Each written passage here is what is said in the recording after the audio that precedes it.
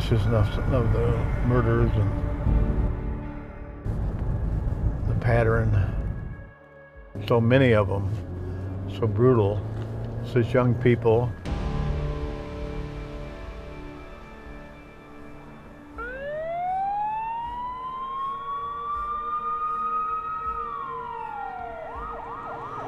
I remember everything vividly, all the murders and everything.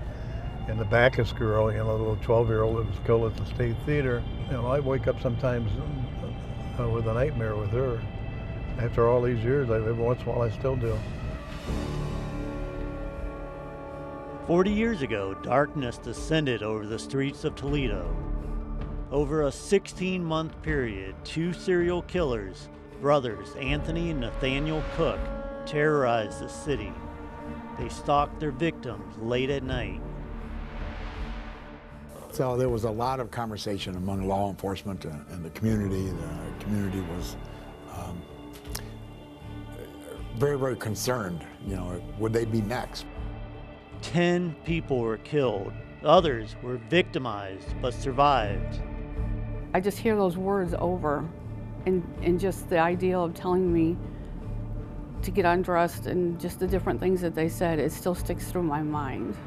On May 14, 1980, Sandra Pogorski and Tommy Gordon were sitting in his car on Utica Street. Nathaniel Cook smashed in the passenger window, and the brothers forced their way into the car. They were driven to a remote location in western Lucas County. It was just the start of the brothers' rampage. When you see the crime scenes, and you don't really forget those things. Retired police detective Frank Stiles hunted the men from one crime scene to the next. It got to the point where I dreaded to go to work because I knew it was my job to catch them. And I wasn't doing my job. And I felt that way. And when I go to work and I thought, oh my God, there's going to be another murder I have to deal with. Beginning in January 1981, the attacks came with increasing regularity. On January 17, Connie Thompson's body was found in a Langendorfer-Bancroft culvert. Just 10 days later, Cheryl Bartlett and her boyfriend, Bud Coates, were abducted. The night before, Bartlett had a premonition that she would be raped and shot. She told her mom of that disturbing dream. She said, stay in the house, do not go out. This is a bad neighborhood, because we lived on the south end.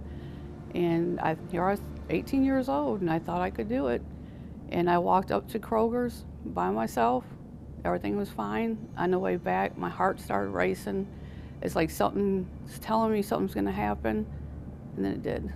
Cheryl and Bud were taken into a garage. Cheryl was raped and a bullet was fired into her back. When they shot, I started screaming. They ran, and then when we ran to the front of the house, I thought I was gone. But she survived. Few people survived the Cooks. Tony Cook didn't plan on anybody surviving. He didn't care if they saw him because he was going to kill him anyways. But the brothers' depravity and viciousness shocked the city a few weeks later.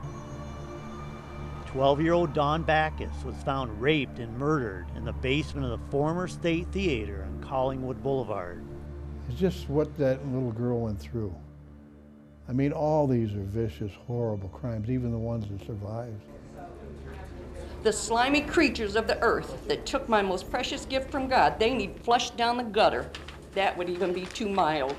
Dawn's mother, Sharon, spoke out strongly against the men before their sentencing. Guilty pleas to all 3 of those counts. She now keeps a landline in her home, awaiting a call about the death of the Cook brothers. I want the public to be aware of what kind of monsters are walking the face of the earth. You really got to be demented and hateful to torture people like they did. Today, Nathaniel walks the streets of Toledo as a free man. The brothers cut a deal in 2000. In exchange for confessions to all their murders in Lucas County, Nathaniel was freed in 2018. He is on Ohio's sex offender registry. Hey, Nathaniel. He refused to go on camera, but he told me that life is not going that well for him. When asked if he wanted to apologize, he simply said, "I just want to go on with my life." Anthony is eligible for parole in 2024, but he will likely die in prison. Before being in prison, Anthony was suspected of 11 rapes and 11 killings. His brother has been linked to 4 murders and 4 rapes. But police believe that there may be many more victims. You know, I've never gotten over this case. Other cases I've been able to walk away from them after a while, even some of the heinous ones, but this case is, you know, haunted me for 40 years.